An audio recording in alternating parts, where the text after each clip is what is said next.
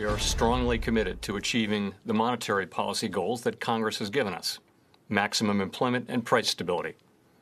Today, in support of these goals, the Federal Open Market Committee kept interest rates near zero and updated its assessment of the progress that the economy has made toward the criteria specified in the committee's forward guidance for interest rates. In addition, in light of the strengthening labor market and elevated inflation pressures, we decided to speed up the reductions in our asset purchases. As I will explain, economic developments and changes in the outlook warrant this evolution of monetary policy, which will continue to provide appropriate support for the economy. Economic activity is on track to expand at a robust pace this year, reflecting progress on vaccinations and the reopening of the economy. Aggregate demand remains very strong, buoyed by fiscal and monetary policy support and the healthy financial positions of households and businesses. The rise in COVID cases in recent weeks, along with the emergence of the Omicron variant, pose risks to the outlook. Notwithstanding the effects of the virus and supply constraints, FOMC participants continue to foresee rapid growth. As shown in our summary of economic projections, the median projection for real GDP growth stands at 5.5% this year and 4% next year. Amid improving labor market conditions and very strong demand for workers, the economy has been making rapid progress toward maximum employment.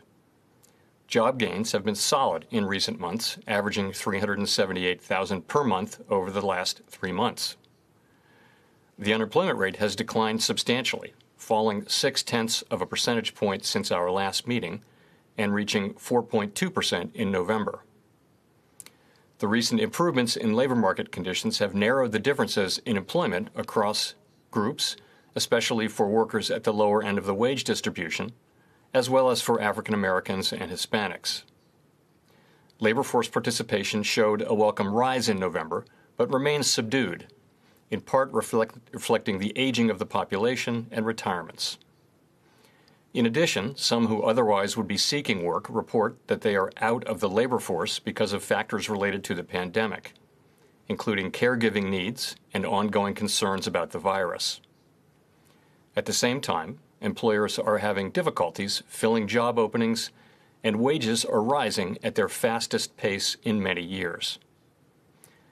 How long the labor shortages will persist is unclear, particularly if additional waves of the virus occur. Looking ahead, FOMC participants project the labor market to continue to improve, with the median projection for the unemployment rate declining to 3.5% by the end of the year. Compared with the projections made in September, participants have revised their unemployment rate projections noticeably lower for this year and next. Supply and demand imbalances related to the pandemic and the reopening of the economy have continued to contribute to elevated levels of inflation. In particular, bottlenecks and supply constraints are limiting how quickly production can respond to higher demand in the near term. These problems have been larger and longer lasting than anticipated, exacerbated by waves of the virus. As a result, overall inflation is running well above our 2% longer run goal and will likely continue to do so well into next year. While the drivers of higher inflation have been predominantly connected to the dislocations caused by the pandemic, price increases have now spread to a broader range of goods and services. Wages have also risen briskly, but thus far, wage growth has not been a major contributor to the elevated levels of inflation. We are attentive to the risks that persistent real wage growth in excess of productivity could put to upward pressure on inflation. Like most forecasters, we continue to expect inflation to decline to levels closer to our 2% longer run goal by the end of next year. The median inflation projection of FOMC participants falls from 5.3% this year to 2.6% next year. This trajectory is notably higher than projected in September. We understand that high inflation imposes significant hardship, especially on those least able to meet the higher costs of essentials, like food, housing, and transportation. We are committed to our price stability goal. We will use our tools both to support the economy and a strong labor market and to prevent higher inflation from becoming entrenched.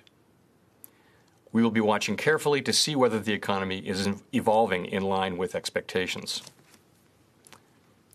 The Fed's monetary policy actions have been guided by our mandate to promote maximum employment and stable prices for the American people. In support of these goals, the committee reaffirmed the 0 to 1/4% target range for the federal funds rate. We also updated our assessment of the progress the economy has made toward the criteria specified in our forward guidance for the federal funds rate. With inflation having exceeded 2% for some time, the committee expects it will be appropriate to maintain this target range until labor market conditions have reached levels consistent with the committee's assessments of maximum employment. All FOMC participants forecast that this remaining test will be met next year. The median projection for the appropriate level of the federal funds rate is 0.9% at the end of 2022, about a half percentage point higher than projected in September. Participants expect a gradual pace of policy firming, with the level of the federal funds rate generally near estimates of its longer-run level by the end of 2024. Of course, these projections do not represent a committee decision or plan, and no one knows with any certainty where the economy will be a year or more from now. At today's meeting, the committee also decided to double the pace of reductions in its asset purchases. Beginning in mid-January, we will reduce the monthly pace of our net asset purchases by $20 billion for Treasury securities and $10 billion for agency mortgage-backed securities. If the economy evolves broadly as expected, similar reductions in the pace of net asset purchases will likely be appropriate each month, implying that increases in our securities holdings would cease by mid-March, a few months sooner than we anticipated in early November. We are phasing out our purchases more rapidly because with elevated inflation pressures and a rapidly strengthening labor market, the economy no longer needs increasing amounts of policy support. In addition, a quicker conclusion of our asset purchases will better position policy to address the full range of plausible economic outcomes. We remain prepared to adjust the pace of purchases if warranted by changes in the economic outlook. And even after our balance sheet stops expanding, our holdings of securities will continue to foster accommodative financial conditions. To conclude, we understand that our actions affect communities, families, and businesses across the country. Everything we do is in service to our public mission. We at the Fed will do everything we can to complete the recovery in employment and achieve our price stability goal. Thank you. I look forward to your questions.